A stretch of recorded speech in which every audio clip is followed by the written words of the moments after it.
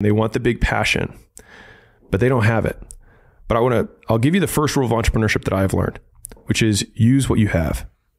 And a lot more people have pain. A lot more people have anger. A lot more people have shame.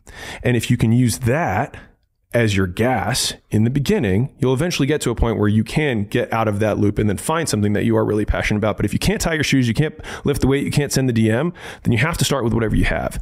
And so for me, it was hatred of my current existence.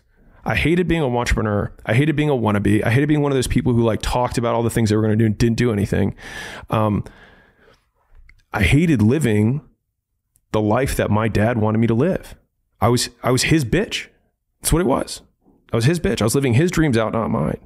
And that was, led to that other tweet, which was, sometimes your parents' dreams have to die in order for yours to live.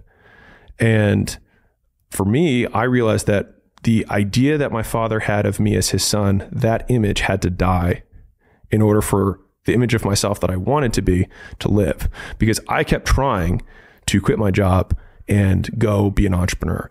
And every time I'd have the conversation, be like, come over, we'll talk about it, we'll have dinner, and he'd always talk me off the ledge. It was always over and over again. Good salesman. Yeah. Or great authoritarian. You don't need to persuade when you have compliance. And so everybody has that person, or it might actually be somebody who's talking you off the ledge, or it might just be a voice in your head. It doesn't really matter, because that voice in person that only happened once or twice probably keeps talking to you when you're at home.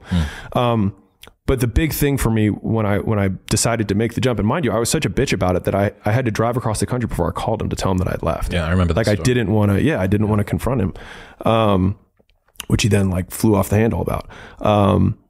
But I just knew, and this is the Tony Robbins quote, but it's just when the pain of staying the same is greater than the pain of change.